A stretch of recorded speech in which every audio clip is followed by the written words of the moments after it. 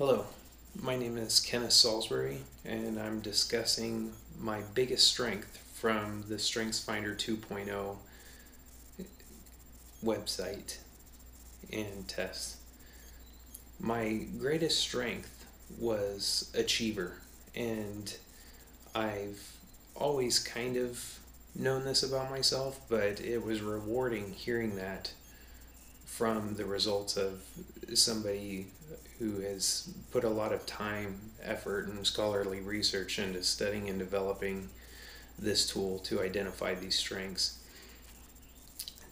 Being an achiever has definitely helped me through my educational endeavors. I've been going to Azusa Pacific University now as a now 37-year-old adult, and I have a pregnant wife and a toddler running around the house, and I work full time.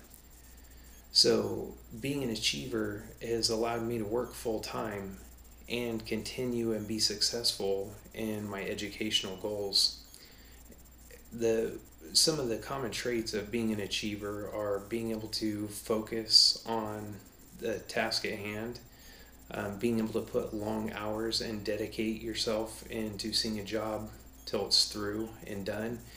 And I identify with all these traits. I work in a career where I work countless hours of overtime throughout the course of a year, about 400 hours of overtime aside from my 40-hour-a-week job. And I go to school online at Azusa Pacific University, like many of the rest of you, and I get most of this accomplished at night after my wife and my daughter have gone to bed. And I find that these are the times at night when it's most productive for me to work in the quiet. Just like right now, it's approaching midnight and I'm working on an assignment, and that's not typical. That is very typical of when I get my work done.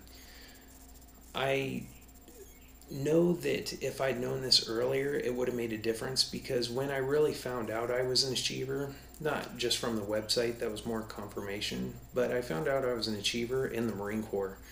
And before the Marine Corps, I was in high school, and I didn't know that about myself, and I didn't know I was such a hard worker. And I think that my high school efforts and my educational goals would have been much different had I known these things.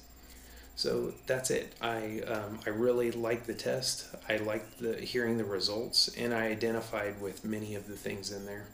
Thank you.